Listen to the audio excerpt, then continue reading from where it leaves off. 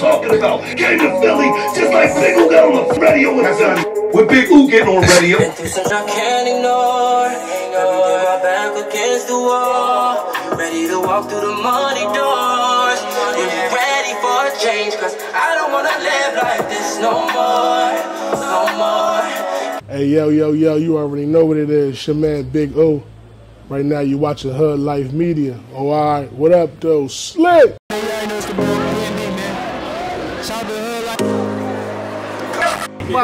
Bermuda, yay, man. Yo. Tell me what you know about the hood life. Oh, yeah. Yeah, you already, man. We sitting here with a special one, man. Definitely one of the most lyrical. Four-door Maserati in public housing. Stamp my passport in October and touch an island. To put a hole in your head. I was taught to stay low, get the bread, watch it accumulate. Diamonds all through the face. It's only right I do the race. Your home team winning, they don't know who to hate. One of the most polished artists I feel like to ever do it when it comes to the pen and pad. You saying, go ahead, introduce yourself to the people who ain't too familiar with you. Hey, yo, you already know what it is. B-I-G, double O to the H, Big O. You hear me? What up, though, Slick? So I ain't gonna lie, man, you been doing your thing for a minute. For the ones who not too familiar, take them back where you come from and talk about your young boy days a little bit. Yeah, you know, I'm from Trenton, New Jersey. Been grinding for a minute, moving around, working, putting in the work. Been doing it since I was a kid, you know what I mean? Giving it up, putting it together, you hear me? That's all. So what was it like for Trenton? Cause that's definitely like rough for you. Y'all just like us for real. Facts. I mean, it's like, you know, any other inner city, you know what I mean? Like bullshit, you know what I mean? Losing niggas left and right. You know what I'm saying? Nah, that shit be, bro. So what was that for like you coming up on? Cause it's definitely different as far as just like, you don't really notice it until you get older, but when we coming up, it's just normal. So what was that for like you coming up just losing friends, things like that? Hey, yo, you don't even realize what you're going through, because like you said, it's normal to you when you're stuck in that environment, not till you move around and get around different environments. You realize that this, you know what I mean, the way we accustomed to living ain't regular, it ain't normal.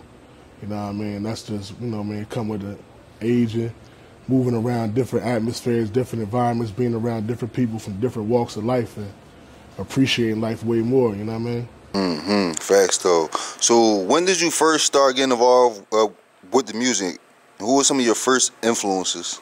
My first influences, I've been doing music since I was like 12. My first influences was like, of course, Biggie, Jay-Z, Nas, you know what I mean, the Locks, that type of people. First people I seen with my own eyes was like Fatal Hussein, rest in peace of Fatal. He was with the Outlaws, Tupac. You know what I mean, he was from my pop way. Jaheim, one of the first people I seen. You know what I mean, people like that influenced me, hands-on that I could see, but yeah. Do you remember when you wrote your first rap? Yeah, I wrote my first rap. And that was a while ago. I was a kid. That shit was trash. That was a while ago. That shit was trash, yeah. But I know it's definitely like, it's like when you young and you sitting there putting it together, then to think about how far you came now, it's like crazy to pretty much see things like that. Yeah, I used to have notebooks of them. I used to have notebooks of them raps and the notebooks. I used to be up all night, but you know, it's a testimony just to putting in the work too, though. You know what I mean? You get a chance to look back at where you started to where you at now and knowing that you still got a ways to go, but you know what I mean? Nothing happens overnight. Everything come with putting in the work. And I've been putting in the work for years. Anybody that know me know that, you know what I mean? No, it's a fact though. So before we move forward, take them back. Who was some of them, like them Trenton legends and shit like that, as we got the theme music in the background? Right. Who was some of them guys that like you used to look up to, or some of them legendary figures who pretty much had a name but ain't pretty much like make it out? Of course, Don Black. Don Black was one of the artists from around my way. Used to be on all the doo-wop mixtapes back in the day. Was signed to MCA, signed to Rough Nation. My man Mike Molest was signed to Soul Life. A lot of people, man. Goldfingers was signed with Capone and Nori. Was signed to Nori, Thugged Out Militainment. We had Wise Intelligence for sure. PRT, Poor Righteous Teachers. My Uncle Out, Boulevard Mossy. You know what I mean? It's a hell of a hip hop community in Trenton, the history in Trenton. You know what I mean? It's a lot of new artists that's grinding right now too. I'm in the studio right now. My man BH, you know what I'm saying? New artist from the town that's grinding, putting together this record, so for sure. Awesome. So Talk about when things first got real for you, for as far as the music, because you always been doing your thing. But what was the point where things really got serious for you? Things got serious for me when I went to Atlanta. Shout out to my man Key Song. He had me come down to the A. I ended up signing my first deal in Atlanta, and that was my first time really getting a piece of the industry. You know what I mean? Things didn't go as planned. I was forced to leave a condo, 18 floors up, move back to the projects on my way. But it was a life lesson. It was experience. I had made a lot of valuable relationships. And when I came back, I mean, me and everybody, my whole circle, we was in my crib, and I was like, yo, I got to touch Philly, because at the end of the day, Trenton is Central Jersey. You know what I mean? So it's between North Jersey and South Jersey. Our market is Philadelphia, though. You know what I'm saying? So I said when I came back from the A, I got to touch Philly. I got to get my name popping in Philly. Cosmic Cab got to know who I am, man. Come on, keep going, keep going, come on. This thing of hours, real ones, never get the flowers.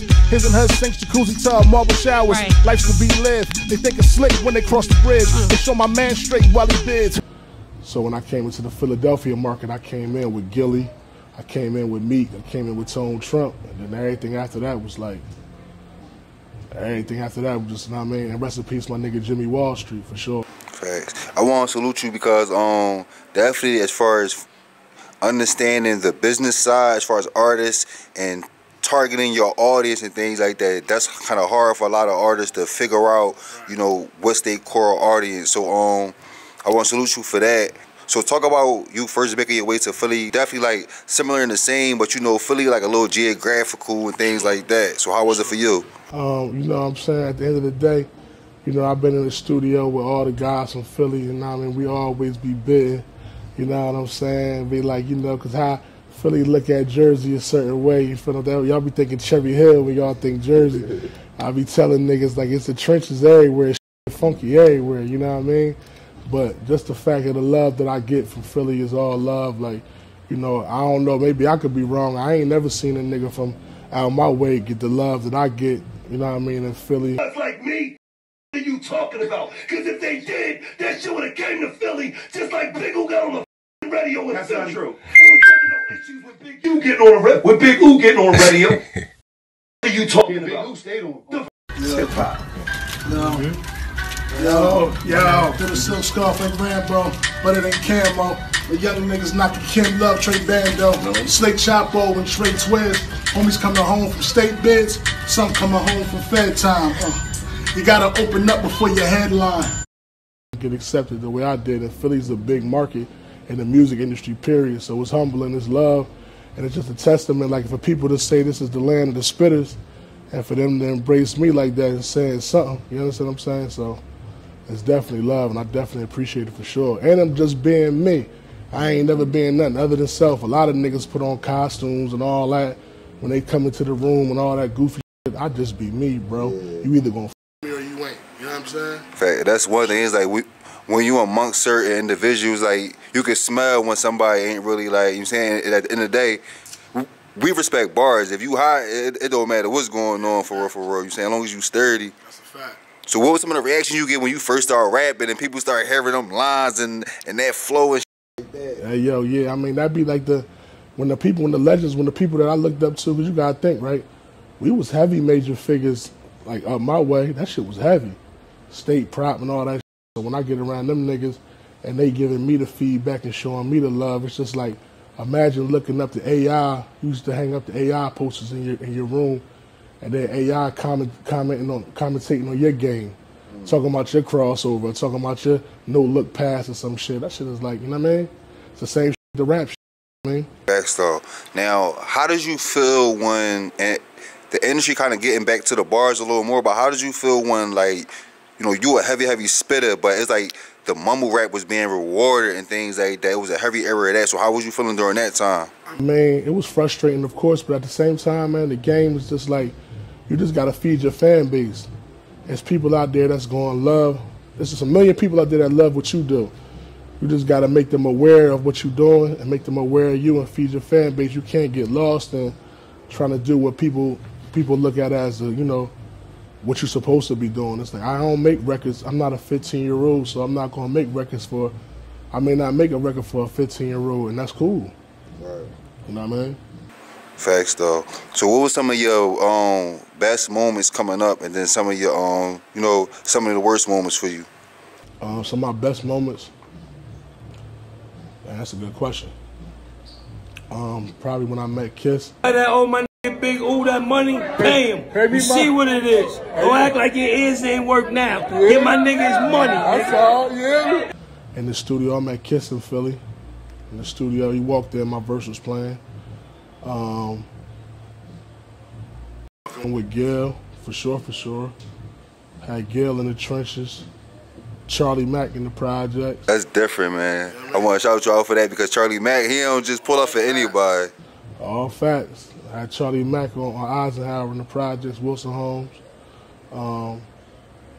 Fucking with Meek early on. Heavy. Flaming, Meek Millie, Big Ooh, from Trenton to Philly, nigga. You know what I'm saying? And some of my worst, you said, what's my worst experience? Yeah, losing niggas that you love and this shit, like my man Young Farr, talking to Wall Street the day he was murdered. You know what I mean? I talked to him that morning. Shit like that, you don't never, you know what I'm saying? Shit like that never leave you, you know what I'm saying? Word up. I want you to give some advice to artists, because I work with a lot of artists, and I try to tell them the ones who I feel like is successful is the ones who are able to balance the reality and the artistry, for real. So talk about that as far as, you know, you dealing with real life losses and things like that, but at the same time you still gotta be an artist. So talk about just balancing your craft and your reality. Sometimes you just gotta take a mental break, you know what I mean? And you can't get lost in it. You can't do what you see other artists doing, and you gotta realize that a lot of this, the game is fake, man. A lot of these viral moments are prepared. A lot of the things you think are happening organically ain't organic. It's business taking place behind the scenes. And once you understand that aspect of the game, you'll look at everything different. You know what I'm saying? We can't chase nobody else's moments but ours. You know what I'm saying? And that's the jewel to take out of everything. You know what I mean? Trust the process. Every day, one day at a time, man. Just keep going. Never stop. They say that's the only difference between the people that go and the people that don't. You know what I mean? Some people quit. The ones that make it never stop. You know what I mean? So one of my last questions, why do you feel like you spoke of earlier, you know, people look at Jersey, especially like Philly, as a certain type of way. Why do you feel like Jersey has like a certain stigma and things like that? Well, at the end of the day, right, a lot of people just never been out there. You know what I mean? And then some people just know their environment. You know what I mean? So it's like until you venture out and travel to different places and realize that there's murderers everywhere, it's rats everywhere, it's, you know what I mean, it's real niggas everywhere, it's fake niggas everywhere. So it's just like, once you realize that aspect of it, you understand what you're dealing with. And I want to piggyback off of that, because that's a fact, because it's like, we never looked at Chicago as like the trenches until Chief Keef came. Right, and a lot of times too, the music gives us the avenue to do the backstory. You know what I mean? So it hasn't been many artists from my city anyway that have took it to the next level as of lately. You know what I mean? So it's like now that we coming and we introducing the city again, and we got hella artists out there and producers, and that makes people want to do the backstory behind the music. You know what I mean? So, last Jones, what's some advice you can give to the youth, just in general? Some advice to the youth? Yeah. Be yourself, man. Be yourself. It's a lot of motherfuckers in that dirt, a lot of motherfuckers on the wall coming down off them highs that was chasing shit that they knew wasn't for them, man. You know what I mean? At the end of the day, you know who you are more than anybody. Be your motherfucking self, man. You know what I mean? And get out the car, nigga. You hear me? Everybody want to slide until they get real, bro. You know what I'm saying? That shit sound good. Till the people come see you. Be yourself, man. You can't never lose being yourself, bro. That's a fact.